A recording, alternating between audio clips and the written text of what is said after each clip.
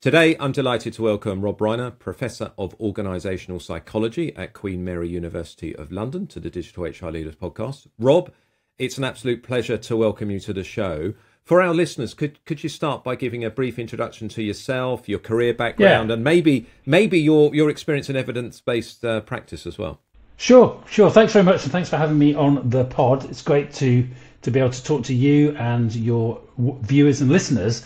So yeah, as you mentioned at the start, I'm a professor of organisational psychology at Queen Mary, but I'm also, as another role, I'm Associate Director of Research with the Corporate Research Forum. And my background is as an organisational psychologist. I've been an academic for 30-something years.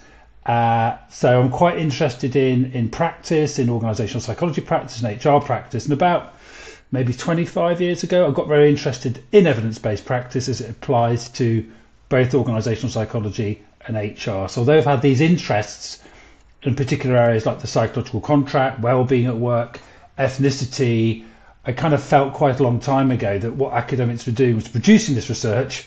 No one was paying any attention to it. It wasn't their fault in particular. So I felt more important for me anyway, my professional kind of development was rather than churning out more and more research, is actually saying, well, how can scientific research as one source of evidence be used to help inform practice? So yes, I spent a lot of time thinking about that and working on that. Yeah, it makes sense, trying to bring academia and practice closer together.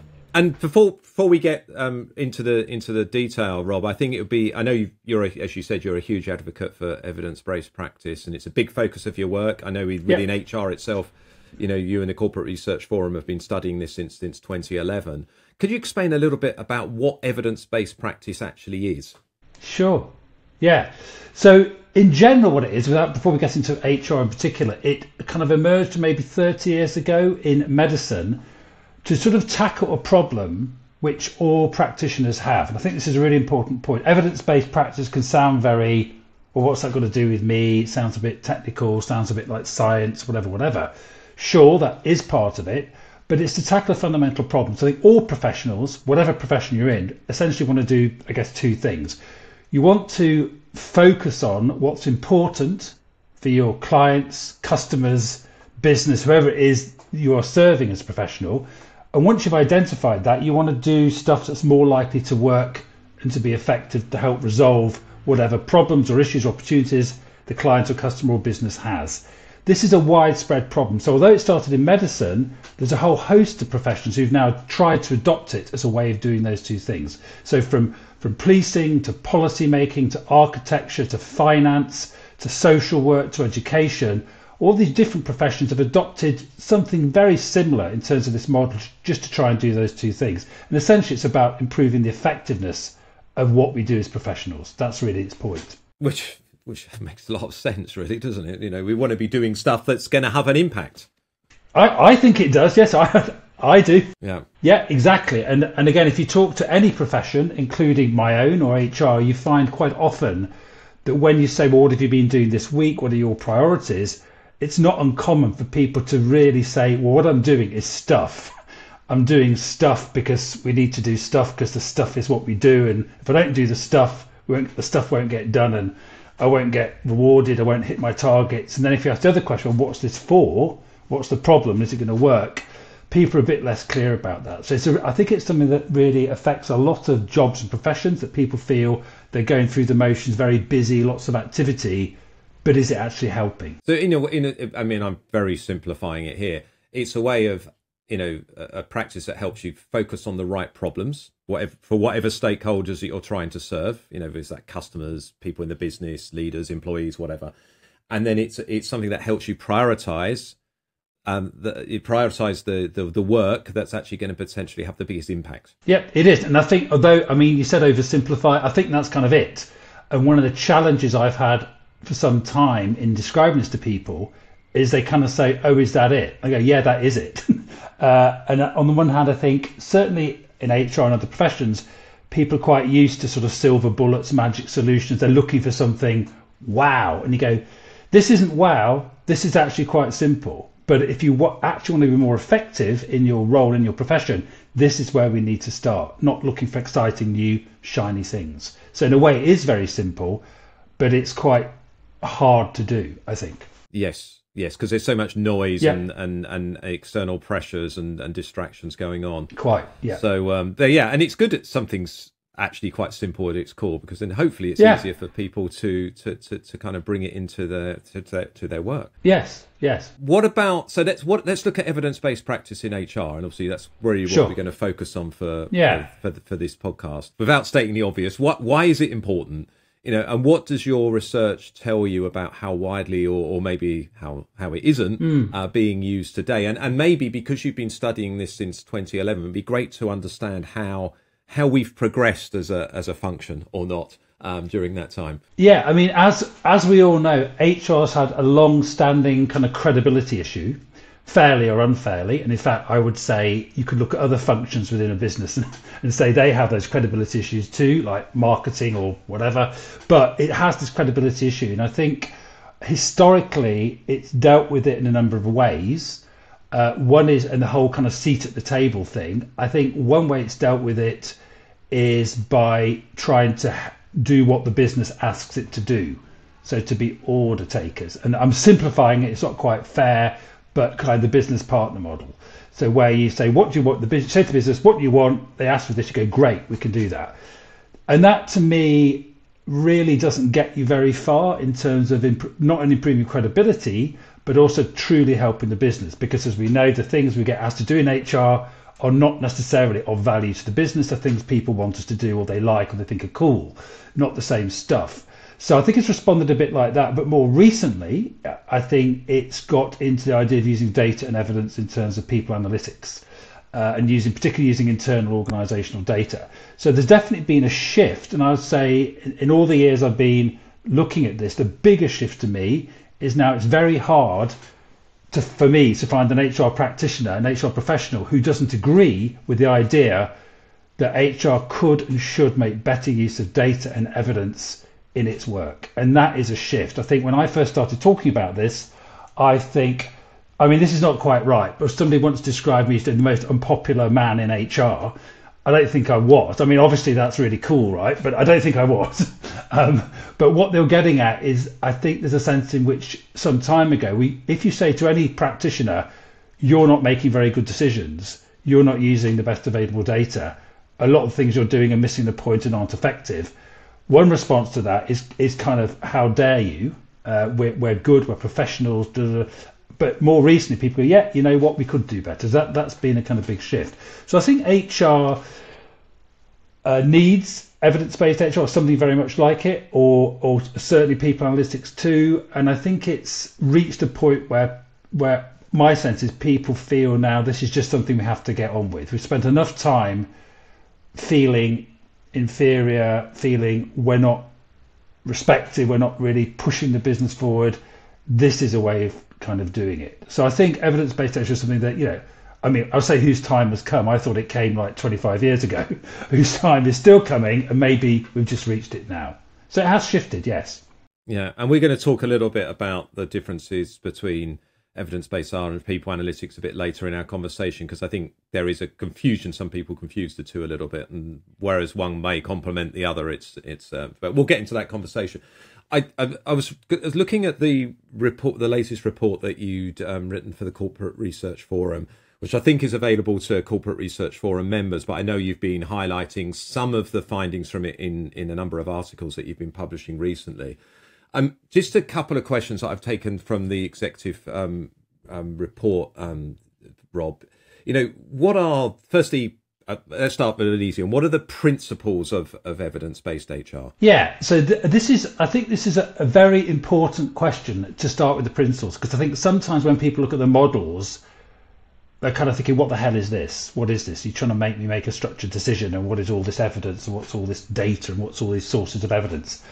And to go back to the principles is really important. So examples I sometimes use are when we make personal decisions in our lives. So if you say moving to a new country, if you're really thinking of completely changing your career, or if you're planning a really complicated family holiday, there may be 6 or 7 people They all want different things. You've got limited time, limited budgets. You want to really understand, you're not going to make everyone completely happy, but you want to make decisions about where to go, what you're going to do that's going to kind of get most bang for your buck and please most people. So obviously what you would do is ask different people what they wanted. You really think about it. You'd look for destinations, you look for hotels or activities, whatever it was, that was going to make sure at least most people who might have very different views about what they want were going to get some of what they liked. And if you just think about that as just one example of a personal decision where the outcome's really important, the principles are in there. Because what you would do is, firstly, you would really try and understand what the issue was. What do people really want? You'd understand that before you started looking for solutions. And then you start to look for what's going to work. So you think about that, a sort of structured approach. The second thing you do is you would really try to think about the quality of the information you were getting. So you might go on TripAdvisor and check out a beach, a hotel, a resort. And obviously sometimes TripAdvisor is trustworthy, sometimes it's not so much. Sometimes a hotel is trying to tell you stuff because it wants you to book the hotel, not because it's necessarily that accurate. So it's a structured approach. And the third thing is sort of looking at the quality of evidence, and also it'll be using multiple sources of evidence. So typically with a really important decision, you don't just look at one source of evidence. You don't just look at TripAdvisor or a guidebook. You say, okay, the guidebook's telling me this. Let's look at some pictures. Let's look at the Wikipedia page. Let's look at multiple sources. So those three principles are really the principles of evidence-based practice in every field. And they weren't handed down on tablets of stone from God or something. They're just what we tend to do anyway when a decision is very important. So I'll just repeat it. It's taking structured approach, multiple sources of evidence, and thinking about the quality of the evidence and only paying attention to the best quality. So these principles sort of underlie evidence-based HR as well. Yeah. So I suppose it's a difference between going to senior stakeholders in a business and asking them what they want, and then just going and doing it. But asking people what they want, why they want it, what's the problem they're trying to solve, and really trying to get really underneath what the issue is. And if you can really get to the issue, then you've got more chance of okay, so what's the data we need? Maybe need to test that and understand the extent of that problem. Is it a problem in this part of the business? Is it a problem in other parts of the business as well? And then the solution is more likely to be able to solve the actual problem rather than what they want. Exactly, yes. And you mentioned stakeholders there, and that's something that quite surprises people. So when we talk about what sources of evidence do we use within evidence-based HR, there's four. One is your internal organisational data. And that is typically where, I guess, people analytics tend to focus. It's what's your data from inside your organisation. The second source of evidence is scientific evidence. So if you're dealing with the problem around well-being or diversity and inclusion, what does the scientific evidence say about what that problem is and what you can do about it? The third source is, as you said, stakeholders. So what do stakeholders believe is going on? What do they think the issue is? And their views are a key part of that whole evidence picture. And the fourth area, which actually quite surprises people, because I think evidence-based HR is not a very clear term, is its professional expertise. You are coming into this situation as an HR professional with your own views, with your own opinions, with your own experience. And that is important. That is a source of evidence and data. But like every source of evidence and data, the question is it reliable? Is it trustworthy? And is it relevant to the problem? Or put it another way, you're expected to bring your professional expertise. That's partly what you're being paid for, if not wholly what you're being paid for. But it needs to be incorporated as another source of evidence in just the same as those other three. So I think one of the strengths of it and one of the unique things about evidence-based HR is, I think, an evidence-based practice is that it explicitly says multiple sources of evidence for purposes of triangulation and contextualization are really important. And an example we can all relate to is you may do lots of analysis of different kinds of data. You go and talk to 2 or 3 managers who explain what's going on. You go, okay, let me check that out. And you go, they are right. The data was pushing me one way, but actually now I've talked to other people, I've gone back to the data, I can see actually their perception is what's going on. So the idea that, say, this cross-checking triangulation, multiple sources is really core of evidence-based HR. And I guess you mentioned academic or scientific evidence, the classic thing that we look at a lot in HR, in people analytics, is attrition, because, and people have all different ideas as to why people might be leaving an organization. Obviously, data will tell you, internal data will tell you to some extent, but scientific data, and there's been a hell of a lot of studies done on this, will tell you that people probably leave because they feel there's a lack of development, for example. And that's what our data tells us as well. So exactly. It's that sense check, isn't it? Really, of using that academic evidence. It is a sense check, and if you with attrition, if you had like a very big meta-analysis of the most important predictors of, say, attrition in this case, and actually the studies, I mean, not all scientific evidence is good, as you know, as we all know, but if it was a good quantity of good quality evidence, it would tell you something about what's likely to be the case. And again, it might confirm your internal data, or it might contradict it, which is also pretty interesting. So why is it, in your context, these predictors from scientific evidence are not playing out? I mean, is there something wrong with your data? Is the scientific data not relevant? But that process of working out what's going on is incredibly useful in terms of making the best use of your internal data as well. No, it's really, really interesting, Rob. I'd love to hear, and I know you've got some examples in the CRF research. What can you share some examples of evidence-based HR in practice? Because I think that really helps bring things to life for our listeners.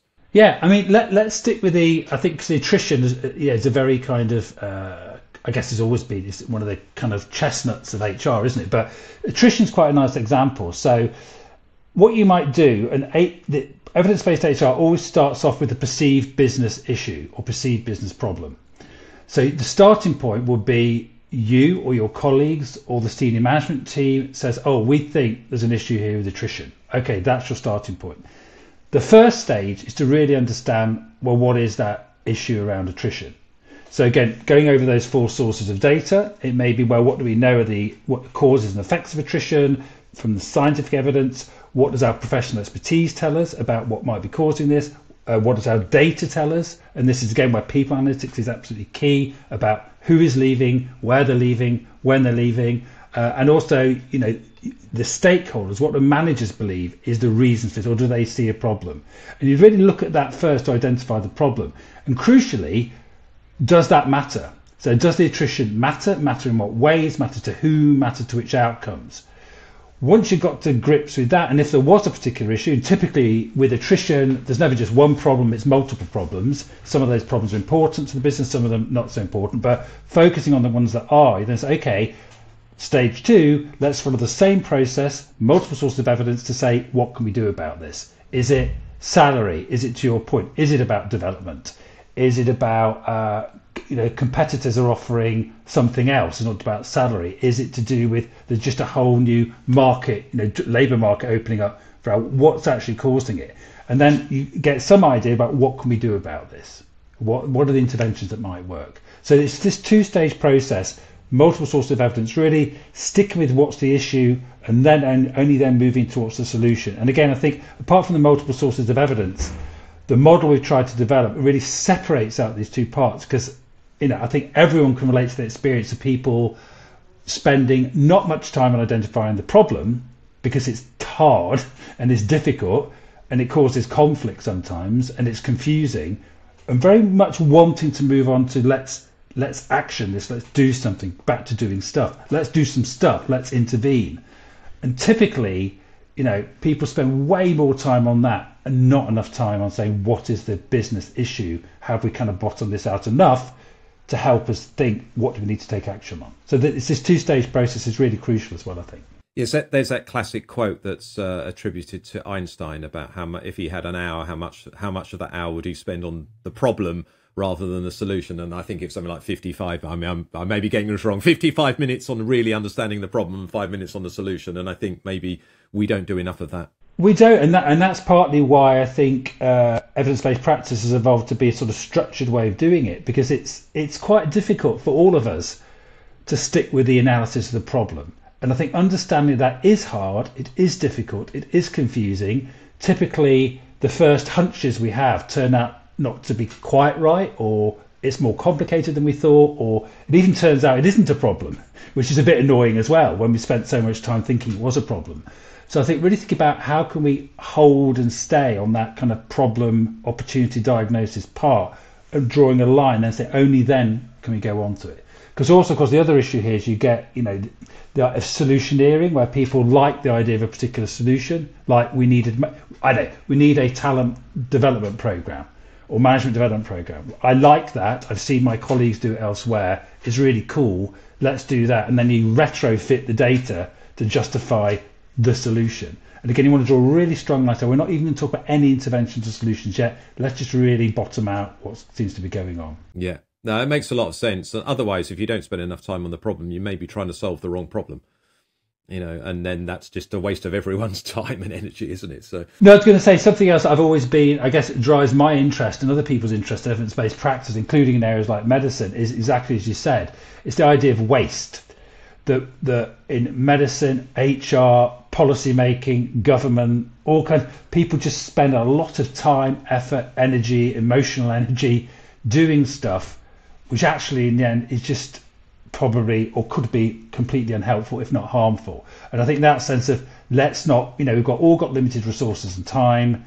Let's use them really well. Let's spend time really trying to use what we can do. Let's make sure it has as much impact as it can. And I think, as you said, those 4 sources of data, if you want to call it, you need to use all of them, because it's very easy. And again, I've seen this in the example of companies around the world. Maybe their people analytics team will just look at the data. Yes. They'll think, okay, we've got a problem with attrition.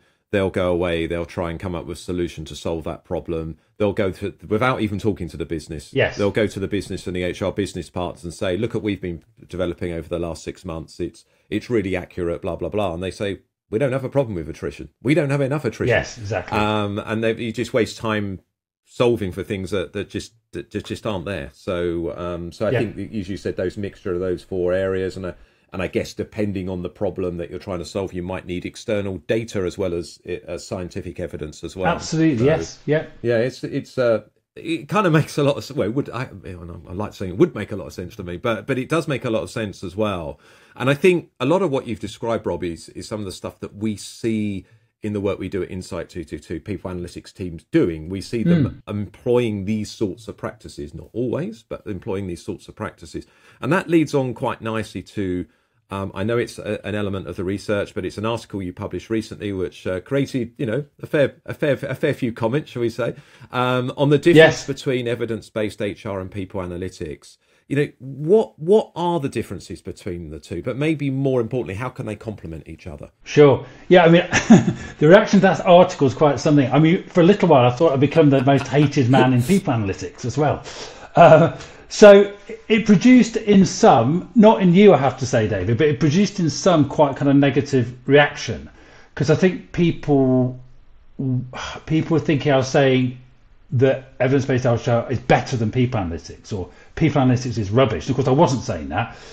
And I think what I was trying to say is there are differences. Why should we think about those differences? Because I think a lot of HR functions and some people analytics team, they say, we're doing evidence-based HR, we're doing it. And I've been asking this question for years and say, okay, can you show me what you're doing? And it's extremely unusual for any people analytics team to be doing evidence-based HR. I'm not saying they're not doing great work. I'm not saying it isn't important, but it's something different. And I think if people think they're doing it already, they're just going to ignore it. So I think the purpose of that article is trying to say, look, they are different. They're not, they're complementary, as you said, they're different, but you're probably not doing it, or you're doing some of it. You could do more of it. So what are the differences? I think the first difference is that evidence-based practice, as I mentioned, evolved outside HR. Doesn't mean it's better or worse, but it means the origins of it are a much broader, I guess, attempt to solve this problem I said at the beginning for every practitioner, every professional. Are we doing what's important? And once we've identified that, are we implementing things that are most likely to work? So that is a fundamental process. I think a second difference, we've touched on quite a few times, is sources of evidence. So of course, people analytics does use some external data, maybe like some benchmarking data. Of course, it primarily looks at internal organizational data. Not so, I would say I've never heard people analytics team explicitly say they incorporate their own professional expertise or that of the HR team. Yes, they have a chat to people, great, and that's helpful, but it's about being a bit more explicit in incorporating that a lot more. And also similarly, talking to stakeholders. Again, it happens, but I would say in my experience, it happens most by kind of, we chatted to these people, it's kind of incidental. It doesn't mean it's not useful, but the difference is in evidence-based HR, it's really important you treat each of those sources of evidence as potentially equally important. So it sounds like sometimes it's focused on internal data, and as an afterthought or just as a supplement, yes, we'll get some other source of data as well. So that's another difference. I think focusing on a really structured approach to decision making. What's the issue? Is it a problem? And if it is, going on to the second stage, what can we do about it? Is again something that people analytics doesn't necessarily do. Some teams do it, and I would emphasize that I haven't come across many examples, but sometimes I have seen a people analytics team who is basically doing evidence-based HR. They don't call it that. They don't maybe do it all very sort of in an explicit way, but they're more or less touching those four bases, taking the structured approach, watch this, see what we can do about it. And I think the next difference is a really explicit approach to saying, here's some data, whatever sources is this data reliable? Can we trust it? And is it relevant to what we're trying to do? Again, that can happen. But also what can happen is a people analytics team, like any functioning organization, has a lot of data, and so it tends to want to use it. From an evidence-based HR perspective, no, you don't use it. You only use it if it's trustworthy, reasonably trustworthy, and if it's relevant. So I think that there are some key kind of differences there that means, to me, people analytics is an absolute part of this evidence-based HR picture, but if you supplement it with these other sources of evidence, I think it'll be much more effective. And to take a really extreme example, it might be, and again, I know this is caricaturing people analytics, but my analogy is often where, if you think about, say, going to see a family doctor, you go to the family doctor and they can use multiple sources of evidence both to understand what's going on with you, and if there is something going on with you, what they can do about it. At its extreme, people analytics is a bit like that doctor only looking at diagnostic tests for you, like blood tests, CAT scans, MRIs. They're only using your internal data. It's really important, but they are ignoring their professional expertise, they're ignoring medical science, and also they're ignoring you as a stakeholder. They're not even asking you to talk to them. And that's a sort of extreme version, but sometimes some of the people analytics stuff I've seen is a bit like that doctor only looking at one source of evidence. And I think that illustrates his limitations, because we all know as a patient, we would want our doctor to use their expertise. We would want them to use medical evidence. We want them to talk to us as well. And if they didn't do those things, we probably would think they're not a very good doctor. So it's a key part of it, but it is only part of it. It's really interesting, Rob, because I think you're right. I think that maybe of those four sources of data you talked about, I think people analytics teams, all people analytics teams, are typically good at looking at internal organisational data, and then some are better than others at maybe looking at the other three elements of it.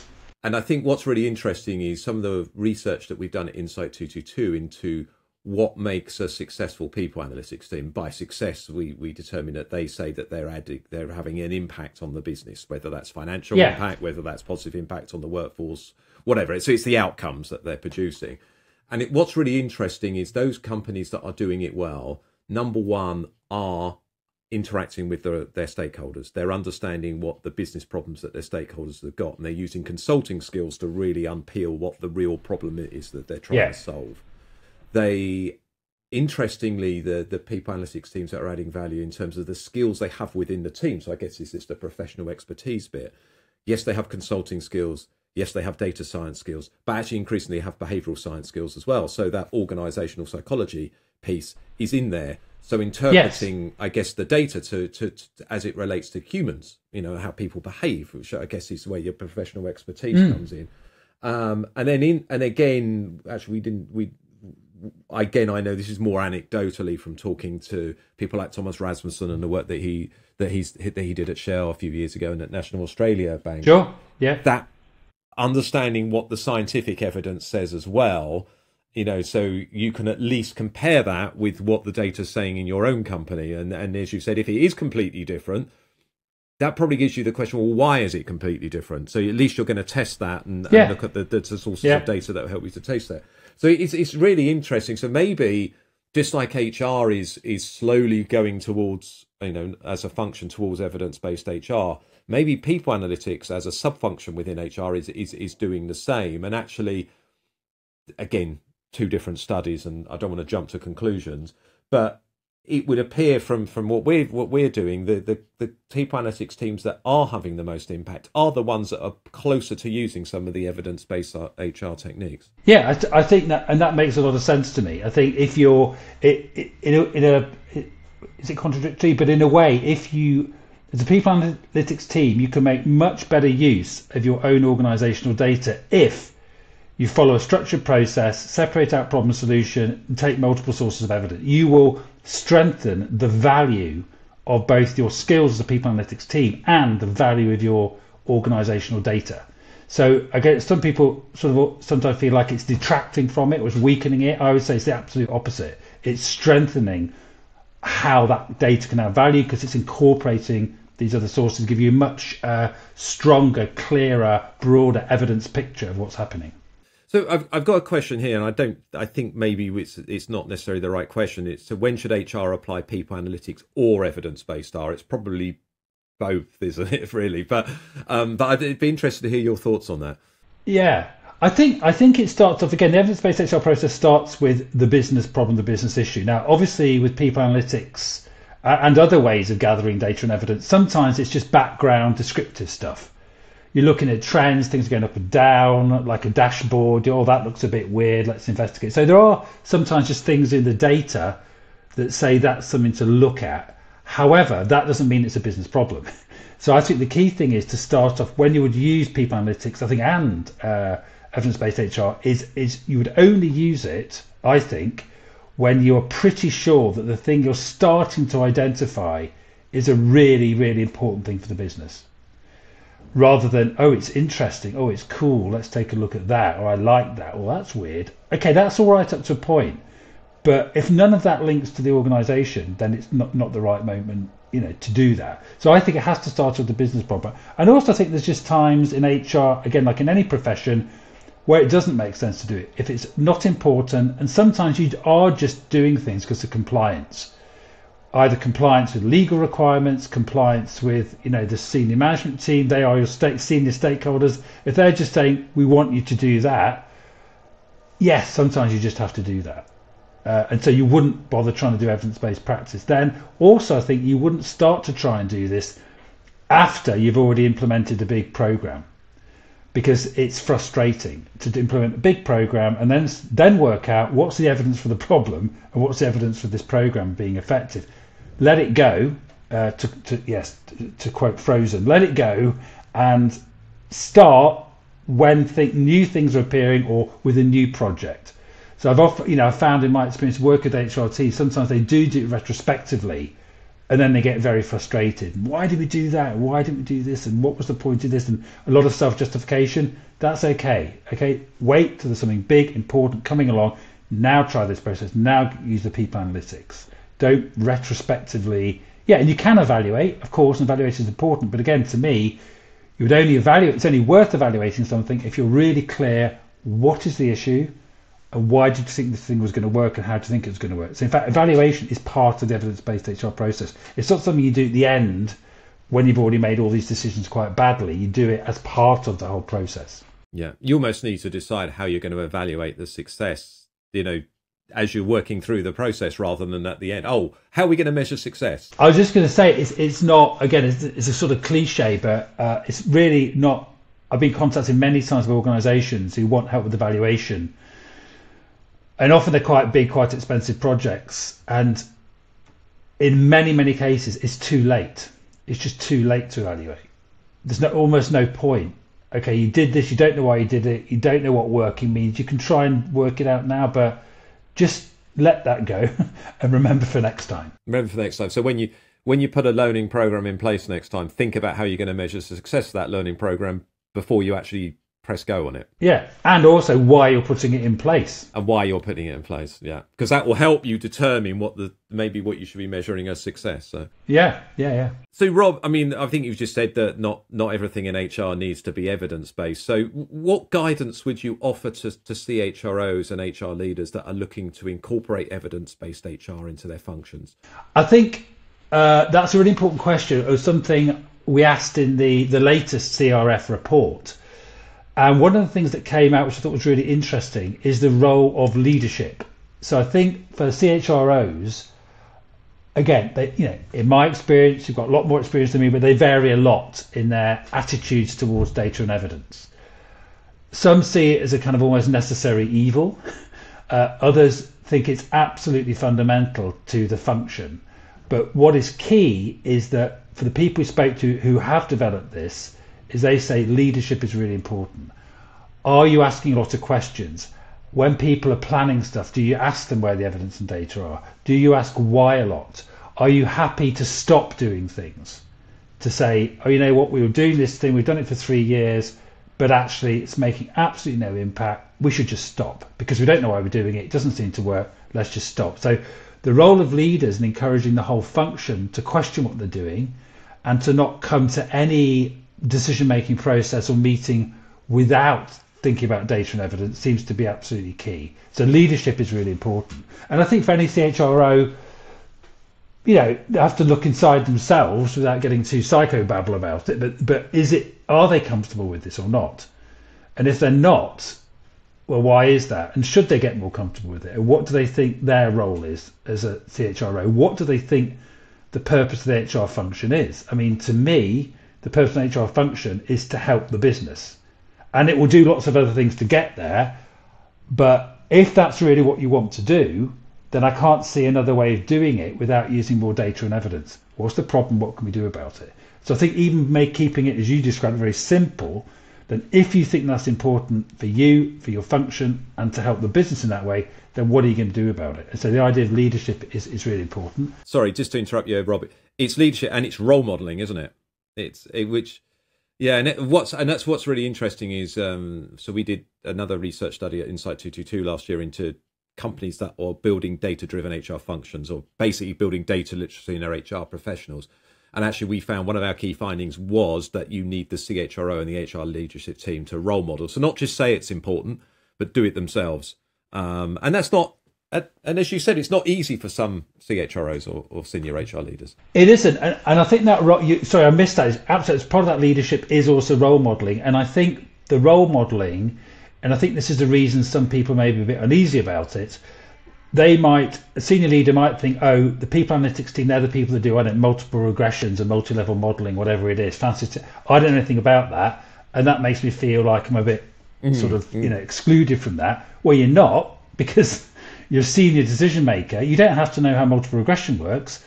What you can do is ask really good questions, question the quality and relevance of the data, think about the decision-making process, and ultimately say, why do we think this is important for the business? You don't have to be a statistical expert to ask those questions and to get answers to them. So I think part of that role modeling is constantly sort of asking really good questions and pushing your team to go a bit deeper into stuff and think a bit more critically around data and evidence of all kinds. Sorry, you talked about leadership. Was there anything else? So leadership, role modeling, what else? Leadership, role modeling. Yeah, so a couple of people who've done this, I think, quite effectively, said you have to be, if you want to get into this, you have to be prepared, not just a leader, but I'll say kind of many levels in an HR team, is you have to be humble and prepared to have your beliefs and views really, really challenged. In that, it's quite uncomfortable. We all of us believe certain things, particularly in HR, because we're humans as well. We all believe stuff about what we should do, what we shouldn't do, what helps motivate people, what does treating people fairly mean, what causes attrition. We have these very strong beliefs, and it may turn out that the data and evidence we get sort of supports those, it may not, and often it doesn't. So giving up cherished beliefs you have about various HR practices and the way things work around HR is also really important. So that is, I think everybody finds that difficult, but it's quite a key part of it. If you're going to go into this, you have to sort of be prepared to say that thing I thought was true probably doesn't work. This technique, this personality test, this training, this way of dealing with diversity, I really believed in it, but actually it's not working. It's not doing anything. So that's another one that came out. Another thing that came out, and it links back a bit to leadership and I guess role modeling, is the idea that this, again, I know this is a debate within people analytics as well, is that this should not be something that you have a little unit within an HR function that's the evidence-based HR unit. This is a way of thinking and approaching everything that HR does that's important and you have to understand for the business, whatever level you're at, I think, is because it's a way of working as a group of professionals. So what you don't want to do is hive it off into a little group of brainiacs and imply only some people can get this who are really smart. It's not what it's about at all. So I think that's another thing that came out quite strongly from the report. Yeah, really interesting. I mean, we'll get onto that particular about how you infuse it across the whole HR function in a minute. But as listening to you there about the leadership and role modeling, and we've actually we've worked with a couple of HR leadership teams who recognized that they needed to upskill themselves, and they almost needed to upskill themselves before they ask the rest of their function to do the same. And that leads to the next question, Rob, which is around how do you, as you said, don't just make this some clever unit of brainiacs in a siphoned off part of HR that just supports leaders and the HR leadership team. How do you infuse it across HR? What are the skills that HR professionals should be focusing on to develop their capabilities to be evidence-based as well? Yeah, so yes, this is the sort of very key question. So it's one thing to say, here's a model, here's an approach, it makes sense, I get it, we should be doing it, fine. There's all kinds of reasons why we're not doing it, fine, but how can we start to actually doing it? And I think there's a number of things. First is, you asked me right at the start, what are the principles? I think remind people the basic principles, what evidence-based practice means. Remind people about what the purpose of HR is. I almost think you could have a big thing on people's screensavers or on the wall of an office saying, is this helping the business? Is this helping the business? And how do we know? What's the problem? What are we trying to do? So just inculcate that sense of everything we do should be helping the business. If it's not, we have to go retrospectively say, well, is it? What's the problem? What's the issue? And if it isn't, just stop doing it and focus on the problems. That becoming an everyday kind of way of thinking. The principle's important, and I think the other thing, and we're trying to do this at the latest report in CRF, which is by the way accessible to anyone. If it's soft gated, so you can get a copy if you want, or you can contact us if you want to know more. Is in it. There's a toolkit, and this toolkit I developed because for this reason exactly. People sort of get it, they kind of want to do it, and they just can't seem to get started. So this toolkit has a lot of techniques in it, frameworks, models, checklists that really, I hope, and we're still working on it, we're developing it to get people going with this. So for example, just a small example, there's an HR fad checklist we developed. So we're inundated in HR with practices and techniques and new exciting stuff. Is there a quick way you can say, let's just think about this. Are we doing it because the cool kids are doing it, or are we doing it because it really has identified a problem which it really we know it's going to help solve? So you can quickly check, there's 12 questions. Is this thing that's coming over the horizon likely to be a fad or not? So that's one thing we're doing. Another thing we're doing is a very simple way of checking the quality of data and evidence from whatever source it is. So you can literally sit down, there's 6 questions, or is this data probably reliable or not? Another thing is the model itself. We say this 2-part model, each part has 6 steps in. You can actually follow it, and we give examples of the kinds of questions you can ask. So these are all very practical scaffolding to put around the process of doing it. Because I think if you don't do that, I think some people get it straight away and they can just run and do it. Most of us need supports, scaffolding, protocols, checklists, just things to make it all a bit kind of easier. So I think the toolkit is one thing. The other thing we've developed is an audit tool, and the audit tool does 2 things. One is it looks across a team about the extent to which you are engaging in what we describe as evidence-based HR behaviours. So the way this works is you get individuals within a team to complete it first. It's pretty straightforward, like rating on a scale from 0 to 100% of the time. It might be, for important business problems, what percentage of the time do you look across multiple sources of evidence, like at least 3? Do you do it 100%? Do you do it 50%? To try and get a sense of how much of this people are doing. And then once people have filled it individually, then try and get a consensus score and discuss why people might see it differently. So that audit tool says, okay, as an HR function, which would include people analytics too, these are the bits we're doing pretty well. these are the bits we're not doing so much of. And again, there's guidance about how you can start to do more of those. So it tests your behaviours, but also you can use a similar framework to test your practices. So you might look across, say, motivation, reward, talent, well-being, diversity and inclusion. You can get your major packages of activity and actually go through them and say, okay, here's one thing we're doing. It's, I don't know, unconscious bias training, whatever it is in the case of D&I. What is it? Why are we doing it? What's the problem we're trying to address? How good is the evidence for that? Why do we think this is likely to work? So again, I mentioned at the start, you shouldn't do big retrospective stuff. This is more just a health check of what you're doing now to give you a sense of, well, this seems quite solid. This looks like it really is going to be making a difference. This we're not so sure about, so we should investigate a bit more. This probably, you need to think about doing something completely different. So it's both a sort of audit of practices and an audit of behaviours. So hopefully the toolkit and the audit together gives you this sort of practical steps to sort of get going with it. At the moment, I think for a lot of HR functions and HR professionals, there's still a bit of a gulf. I get it, I want to do it, but how can I start doing this tomorrow? Well, hopefully those tools will enable you to do that. Where can people find those tools or information about those tools, Rob? Yeah, so you can email me to get hold of them, or CRF. And if you go to the CRF Evidence-Based HR Hub, Knowledge Hub, there's links there to both the tools and the frameworks, and also, other ways you can get hold of them. Yeah. Great. And I think what we've really been speaking about a lot today, and evidence-based HR is an enabler for this. I think you talked about HR historically being order takers.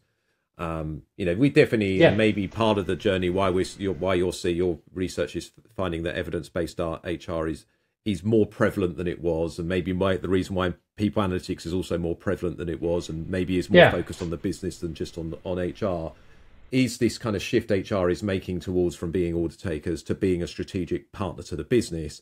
But it's almost, we can't be a strategic partner to the business unless we're focusing on helping the business achieve its outcomes. One of those, of course, certainly as it relates to people, is actually having a great employee experience and a great culture, because we hope that that's going to drive business results as well. But we do need to investigate that and understand what drives business results from an employee perspective. But it's almost that the evidence-based HR piece is helps HR become that strategic partner, and we need to employ these practices to do that successfully. Yeah, I think so. And something I've seen which sort of quite disturbs me, both in the case of people analytics and evidence-based HR, is when I've asked some practitioners about it, they describe both of those things as, they often use the word justifying. It's justifying what HR does. And you're thinking, is that the wrong way around? I think it probably is. You shouldn't be justifying what you do. You should be doing stuff that makes a difference. And even the term justifying sounds quite sort of defensive. I've done this, I'm going to justify it. Well, you shouldn't have to justify it. Just do stuff that addresses the business problems, more likely to work, and tell people whether it works or not. And if it didn't, it didn't. Fine, great, move on, do something else, find another issue, find another solution. So I think there's something both, I guess, with people analytics and evidence-based HR, there's something on the one hand that is very simple about it, without getting too highfalutin. There's something that's also, I think, quite profound about it, because it requires most of us to work in ways we're not quite used to. So we're not used to this, for example, this process of stopping and thinking, I'm not going to think about a solution, I'm really going to try and understand the issue. Most of us are not used to that. Most of us want to go straight into solution mode because it's comfortable, it's nicer, it's easier. And it's a simple thing, but it's difficult to do, as I said before. So I think it's a real challenge for HR is to start simply trying to do some of these things sometimes. And crucially, remembering that it's not about making perfect decisions. There's no such thing. It's about getting insights and helping you make better informed decisions. I think if people think there's some perfect answer, there never is, because we're not doing crosswords or Sudokus or maths. There isn't an answer. There's no answers. There's stuff we can do that's more or less likely, we hope, to work. There's no answers. So I think the more we can say it's not about perfection, it's about making better informed stuff. And I'm sure that happens with people analytics too. The people that's going to give you an answer, of course it isn't. But the insight bit is really important. In the end, crucially, it's humans that make decisions, not evidence and data. We are responsible. We are doing it. We're using this stuff to help us do it better. Yeah, that's really, and I think that leads nicely, Rob, to the last question, actually. So this is a question we're asking everyone in this series of the podcast. And again, please apply your evidence-based HR lens on this one. What are the top 3 ways you believe that HR can play a pivotal role in creating a thriving organisational culture? Well, what is culture? I might bypass the word culture. Okay. But I'll say just because personally I find it a bit unhelpful. But I think in terms of what it can do to sort of help organisations be more thriving, I would say that the top 3 things is kind of one thing, sort of packaged together, which is, I think within HR and within management, there are some very old ideas like job design, where you think about what do people need to do, or role design. What do people need? What do we want them to do? Why do we want them to do it? Have they got the resources? Are they getting feedback? I think there's a number of really basic things that somehow along the way got slightly lost. And I think to create any kind of thriving environment, I think there's some really basic stuff. Do I know what people want me to do? Do I know why I'm being asked to do it?